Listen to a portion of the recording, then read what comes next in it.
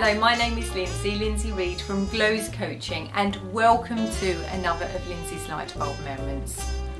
This week I'm going to talk about step 3 of the 7 steps to confidence. And step 3 is, who are you? It's really important to really understand who you are. Really understand who you are. So often in life we're so busy.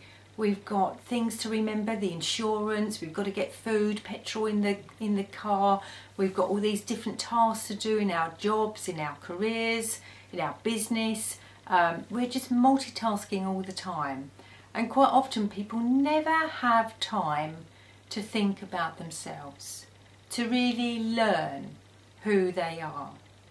So in today's light bulb moments, it's just a real smidgen of understanding a little bit about who you are.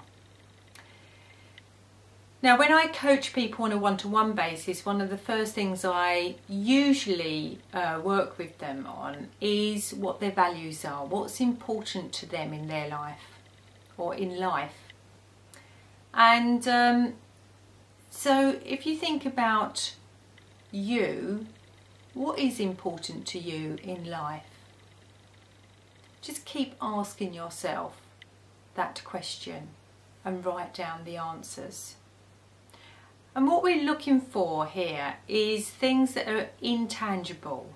You can't hold them. And if you come up with something that is tangible, then drill down and say, well, what's important about that in life? So for example, quite often people say family. And when I say to them, and what does family mean to you?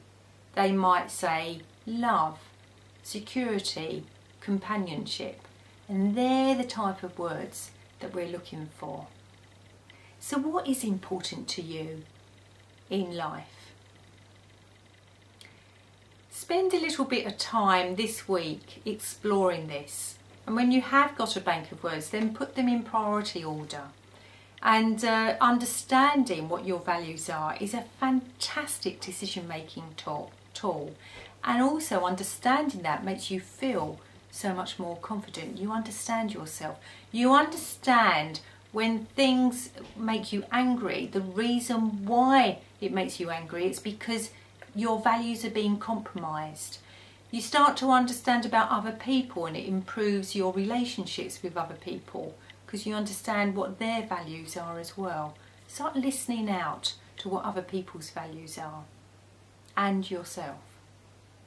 The other thing is to understand what your skills and strengths are. What do you love doing? Even if it's nothing to do with work, have a look at what your hobbies are. If you had one day that you could just do whatever you like, what would it be? And what is it about that?